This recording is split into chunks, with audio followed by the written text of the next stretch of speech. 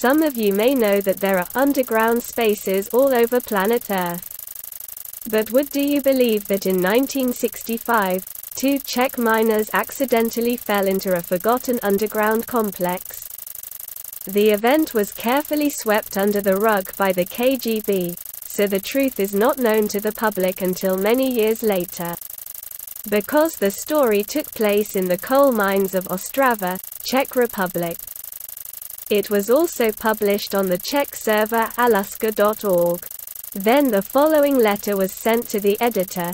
Hello Alu, I would like to share with you, and if you will allow it, with other readers, a perhaps interesting but in any case dramatic interview with a longtime friend and friend of mine, which I have converted into written form to preserve it and make it accessible to as wide a public as possible. There are still many doubters in the world, even people who outright mock the reality of the hollow world, and I hope that Jara's story might open the eyes of some of them. I myself have known Jara for many years, and I can say for myself that although he has endured much, he has never once in his life he had to bend over backwards, and has always been the straightest and most pure character. Thank you for your beautiful and kind actions in this chaotic world, and I wish you much inner happiness. Milcha.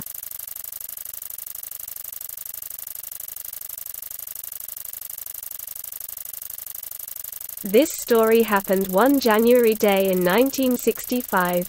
It was such a normal day. I went to work as usual. I also had an snack ready.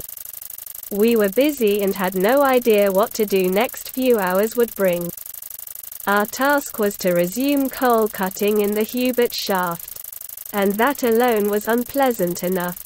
This is how the 80-year-old miner Jaroslav Svark from Ostrava begins his recollection of the day that changed his entire life.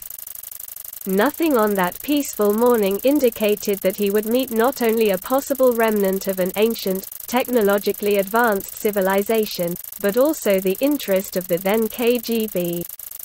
We dug and cleared in roughly 1 kilometer, and it was hellishly hot.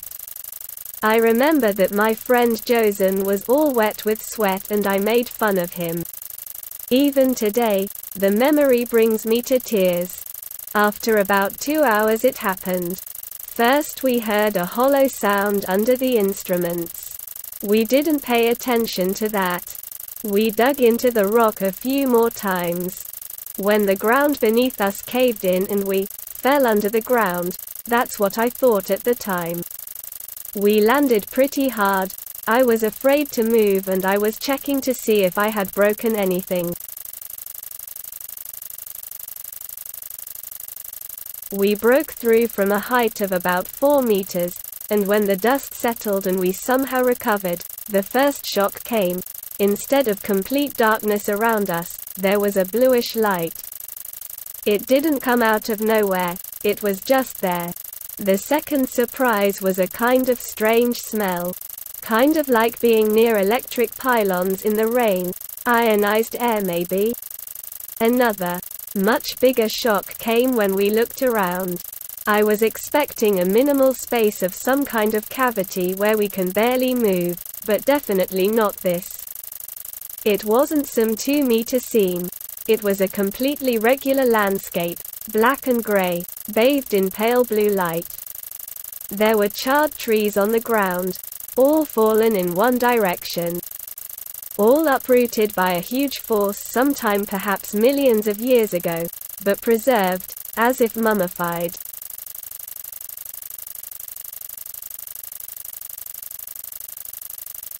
Mr. Jaroslav was an ordinary miner who had never heard anything about the theory of the hollow earth, never even read about Tunguska. Any paranormal phenomena were foreign to him.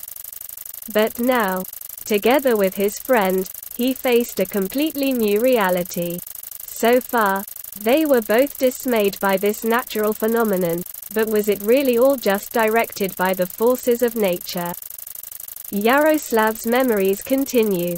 I could see perfectly, and in the distance behind the uprooted trees there was a pillar.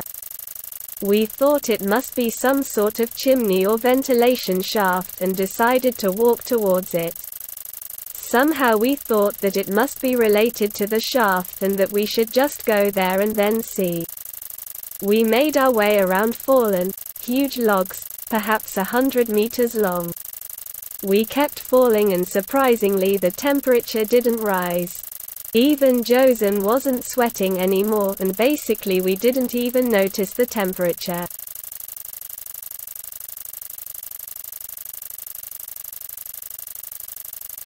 We had coal under our feet all the time and we were getting closer to that pillar. His heel was behind a slight mound and the top was lost in that blue light, where we somehow automatically assumed the ceiling, but it was not in sight. We walked for less than an hour. It was far. I estimate something like 3 kilometers today. There was no end in sight anywhere. Nothing to indicate we're in a cavity.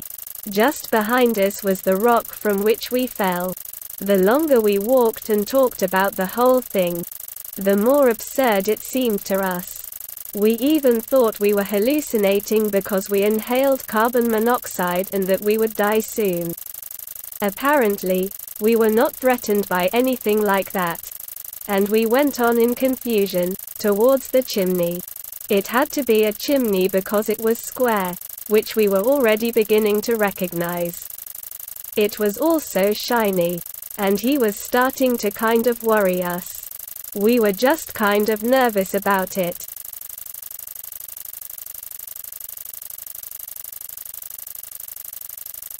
We were already close enough to see how a small chimney, about 1.5 meters long, belonged to each edge of the chimney, a perfect octahedron, with a diameter of about 40 to 50 centimeters. The chimney was also octagonal. Now we were standing right next to him and felt the unsettling feeling that his proximity caused. It was like it was pulling us in. We were touching its perfect walls and it felt like it had no temperature, despite what we expected to be cold metal. Then it came. Suddenly I received an order, an internal order.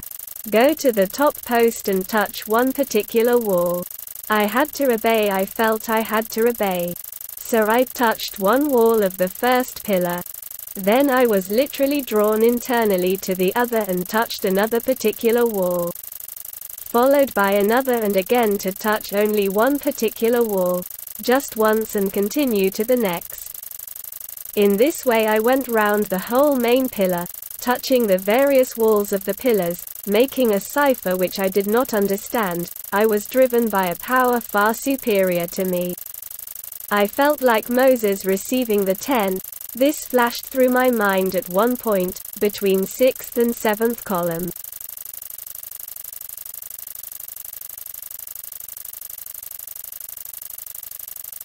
I was at the last one.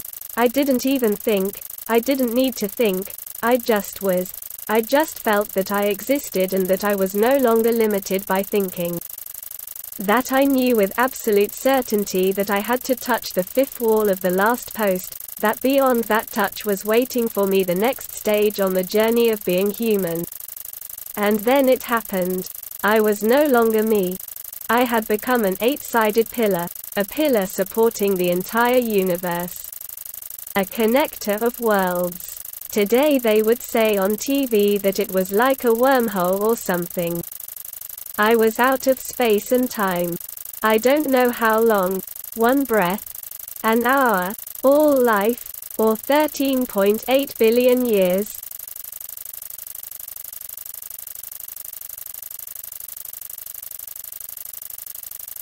So that's almost the end of the wonderful story of the wonderful Mr. Yaroslav. Unfortunately, the very end is far more prosaic. Mr. Yaroslav came to normal consciousness on a stretcher when he was already in the daylight of this world.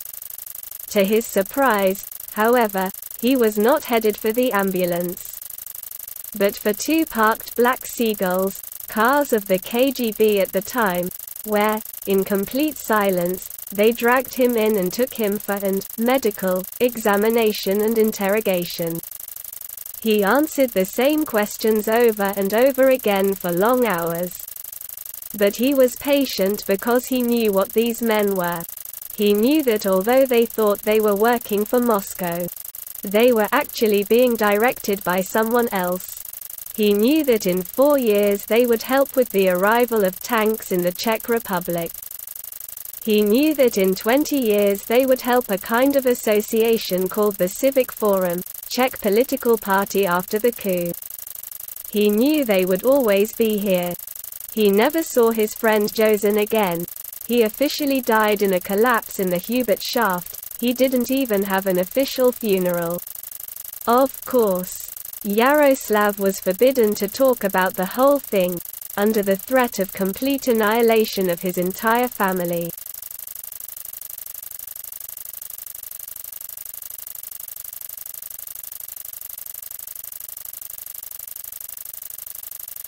Today, when Yaroslav is practically alone and feels similar transformative tension in the air, as he did at the Column of the Worlds, he feels obliged to inform the widest possible public about all this. It's time for a change. And as we feel it, so do they, and that's why they increase the pressure. That is why horrors are happening in the world, from which only a complete transformation into another dimensions can lead us, as it helped me to see a clear and concrete future, and to receive other higher gifts and initiations. I wish every person had his pillar of the worlds, concludes Yaroslav Svark. So many testimonies about the underground spaces under Ostrava. The article was published in 2016, and Mr. Yaroslav is very likely no longer with us. As Mr. Yaroslav's testimony, the situation plan from the place of the sinkhole also remained. Was it a device left behind by an advanced civilization? Or is the interior of the globe still inhabited by beings on a far higher spiritual level than we are? Who knows? But it is certain that there was a civilization similar to ours. Whether she was at a higher spiritual level, we cannot say for sure in the event that she was wiped out by a nuclear disaster.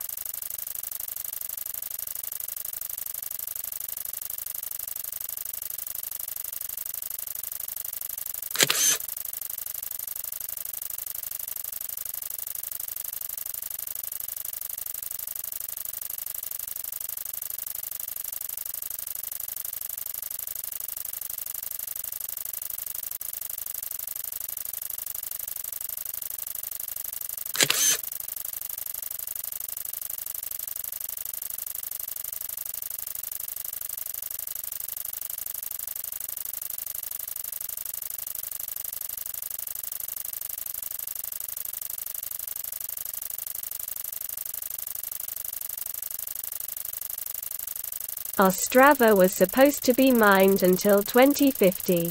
Millions of tons of coal remained under the city. In the 1960s, the liquidation of mines in Ostrava began and continued in the 1990s. The same fate awaited, for example, the Petr Bezruč mine, which was owned by the Rothschild family.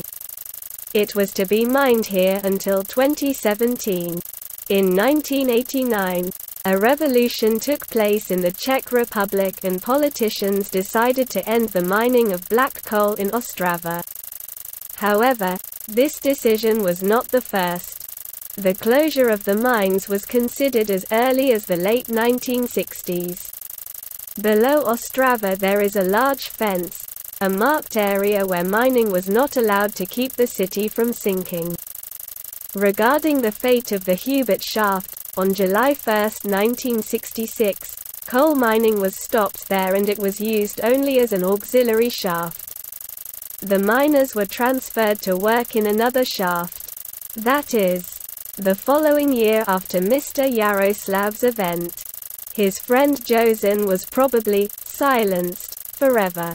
In 1992, the pits of the former Hubert mine were filled in and made inaccessible with reinforced concrete. No further mining is allowed here, despite the growing energy crisis.